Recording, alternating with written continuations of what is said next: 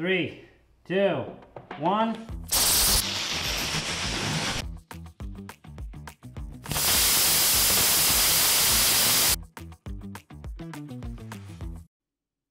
Can you see these small purple crystals? If I mix them with this liquid,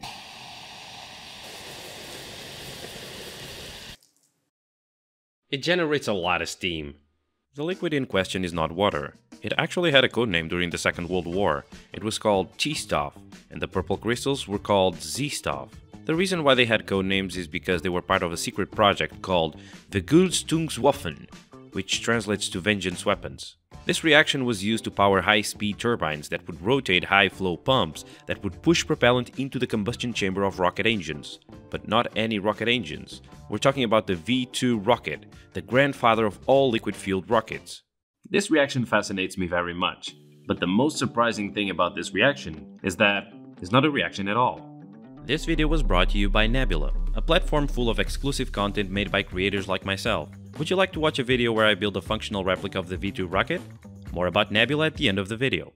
When I mix the two compounds together, what happens is not a chemical reaction, but in fact, a decomposition. The compound by the name of Z-Stoff is potassium permanganate. It's used as a fertilizer, so it's super easy to find anywhere. The transparent liquid by the code name of T-Stoff is hydrogen peroxide, also a very common item that anyone can find at home. Except, that is not really true. If you try to use common hydrogen peroxide you can find at your home to replicate my results, you would probably be disappointed because this is 3% hydrogen peroxide, and this is 50%. At this concentration is not super dangerous. If you drop it on your skin, you get a white spot that disappears after a few hours. Just keep it away from your eyes.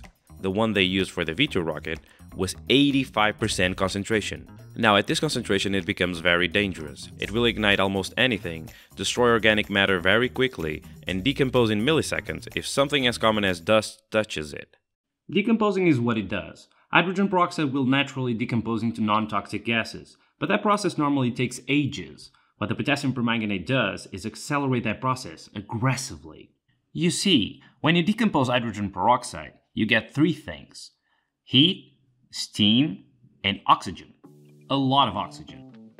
I made a small chamber where I mixed hydrogen peroxide with a solution of water and potassium permanganate, and the result was fine, but as you can see the exhaust is not just steam, everything is getting discarded through the nozzle, which is a mess. To avoid that mess, I 3D printed some blocks of porous ceramic material and impregnated them with potassium permanganate. That worked better, but I can only print blocks so big. If I want to scale this up, I can't really 3D print blocks of ceramic. So I think I have an idea. If I mix the potassium permanganate with some plaster and let it harden, I can then use it over and over again without spending the permanganate. Nice. Okay, let's try this in a closed chamber.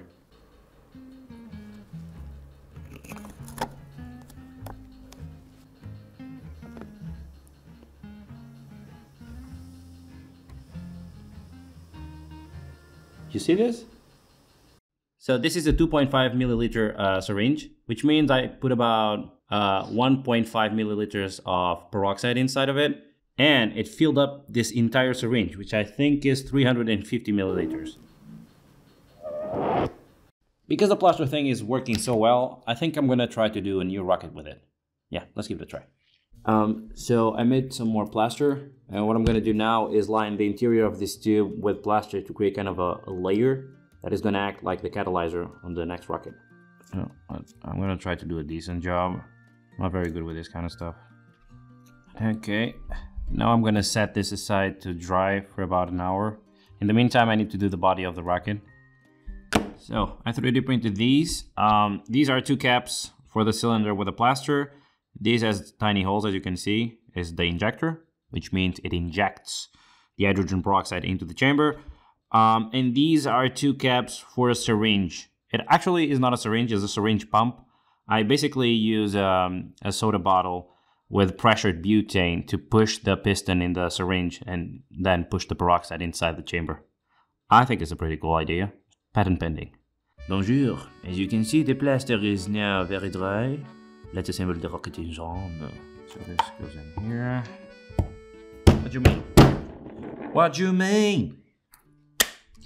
Use tab and let la screw à derrière. Okay. That is das Guten. This here. Bam, bam, boom. Made this little car for my rocket. It's made of wood and 3D printed wheels. It works fine. Should be good enough. 3, 2, 1.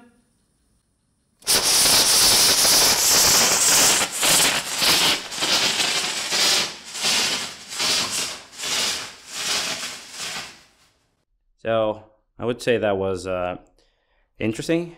The other word would be underwhelming, I guess. Yeah, I was wrong. I mean, the plaster is clearly not working. The gunk is still coming out. I need to find another solution. In the 60s, there was this jetpack program called Rocket Belt, where they used hydrogen peroxide, and I read somewhere they used silver to decompose it.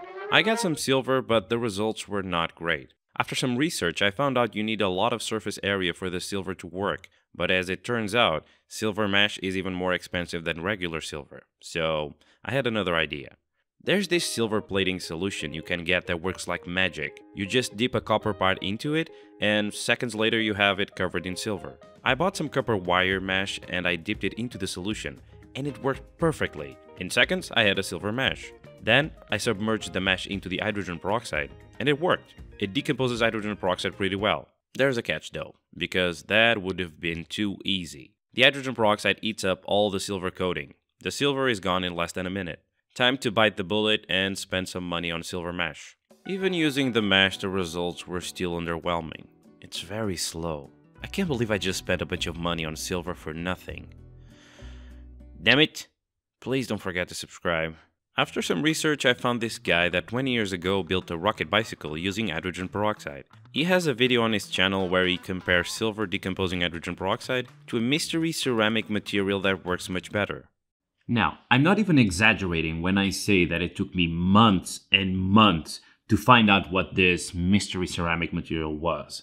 And when I finally did, I thought it was a little bit weird, because the material in question is coconut charcoal. Yeah, I also had that reaction. I had this charcoal because I use it to sinter parts in the kiln. I dropped some hydrogen peroxide on it by accident and it worked pretty well. But why stop here? To be honest, there's nothing that decomposes hydrogen peroxide faster than potassium permanganate. So I impregnated the charcoal with Z-Stuff and that worked wonderfully. Wow. So, I have a bunch of different ways of decomposing the hydrogen peroxide. Fancy charcoal, silver, potassium permanganate, that's all very well and good, but my peroxide has too much water, and that is ruining everything. I need to find a way to get rid of some of the water. 50% concentration is not enough. I need something like 65 or 70% or more. The first thing that comes into mind is basically boiling the water, right? If you have too much water in a solution, you boil it, you get a concentrated version of that solution. Simple enough, right? Yeah, too simple. That would be too good to be true. The problem is if you try to boil the hydrogen peroxide water solution, yes, you do boil some water, but you also end up decomposing hydrogen peroxide, which is basically no bueno. It takes you back to square zero. Luckily, I think I found a way around it. I have this friend named Carlo. He has a YouTube channel called Backyard Ballistics. He told me he was able to concentrate hydrogen peroxide up to 85%, to the point he could use it straight up as a combustion enhancer. Here's the secret. Carlo doesn't boil the water off. He evaporates it. Is there a difference? Yeah. To boil the water, you need at least 100 degrees Celsius, which basically decomposes the hydrogen peroxide. But to evaporate it, well, to evaporate it, you can do it very slowly at 60 degrees Celsius. You don't decompose the hydrogen peroxide, but it takes a long time. I gave it a shot, and it took a while, but in the end the peroxide was definitely more concentrated. It behaved differently when I threw permanganate at it, and when it was done decomposing, there was less water in the end. Unfortunately, I know it's not 85% concentration, because it didn't really help combust the cotton. Now, as I was playing around, I mixed some permanganate into the cotton and gave it a go, and something insane happened. The cotton caught fire on its own, with no ignition whatsoever. In that moment, I had an epiphany. Do you know that foam people use to put flowers in? That material can absorb a lot of water, is also very light, and very combustible. Do you see where I'm going with this? I cut some flower foam into shape and dipped it into the permanganate, dried it in the kiln and gave it a test, and let me tell you, it works very well.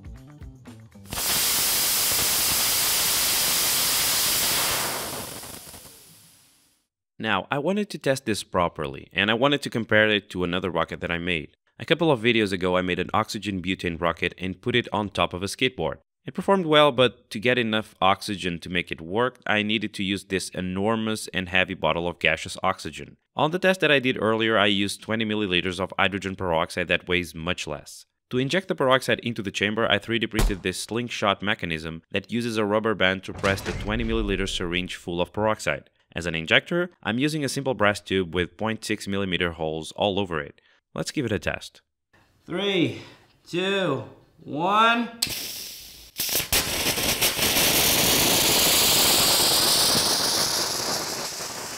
So, my concept of a rocket is still not as powerful as a conventional rocket using oxygen. But keep in mind that I only use 20 milliliters of hydrogen peroxide, which means there's a lot of room to be improved. My priority now is to concentrate hydrogen peroxide, because if I do that, I can get much better results. To be honest, I don't really know how to categorize the rocket you just saw. Is it a hybrid, a monopropellant, a bipropellant, hypergolic? What I do know is this reaction has a lot of potential. And something else I want to do with it is power turbines. During the Second World War, the reaction I used in this video was used to power the turbo pumps of the V2 rocket, the grandfather to all liquid-fueled rocket engines. The V2 might be 80 years old, but you would be surprised on how similar it is to modern rockets. I want to make a series of videos about the evolution of rockets and rocket engines, and perhaps build a functional model of the V2 rocket. A scaled version, of course. To be able to make this series, I'll be posting it as an exclusive at Nebula, a platform you probably already know, because it's the perfect place for creators to level up and do their dream projects. And this is my dream project. This is a platform made by creators and ran by creators. I'm talking about real engineering, with awesome Nebula originals such as the Logistics of D-Day or Battle of Britain. The Battle of Britain was the first major military campaign fought entirely by air, and after an humiliating defeat by the German, led to the development of the V1 and V2 rockets. Also mustered with a super interesting video about the B-2 aircraft and the engineering difficulties of making a stealth aircraft capable of carrying large air-to-surface standoff weapons. With Nebula, you get access to an insane amount of videos, podcasts, classes, and a peek behind the curtain on how creators make their videos. All of this with no ads for just $30 a year, which is basically $2.5 a month. On this holiday season, you can also get lifetime access to Nebula by doing a one-time payment of $300. What that means is that you get access to Nebula to the end of times by paying just once. You will never have to worry about your subscription again. And right now for the holidays, you can even gift a lifetime membership. Watch with friends and family. I mean, you've heard about Netflix and chill. How about Nebula and never watch ads again? Did I mention they don't have ads? This money is used to help creators like myself do better content. If you sign up using the link below, you will not only be directly supporting this channel, but also getting Nebula and Nebula classes for 40% off the annual plans. That's as little as $2.5 a month. If you already follow me on Nebula, thank you so much for the support. I really appreciate it. If you don't, give the link in the description a chance. I promise you will not regret it. See ya!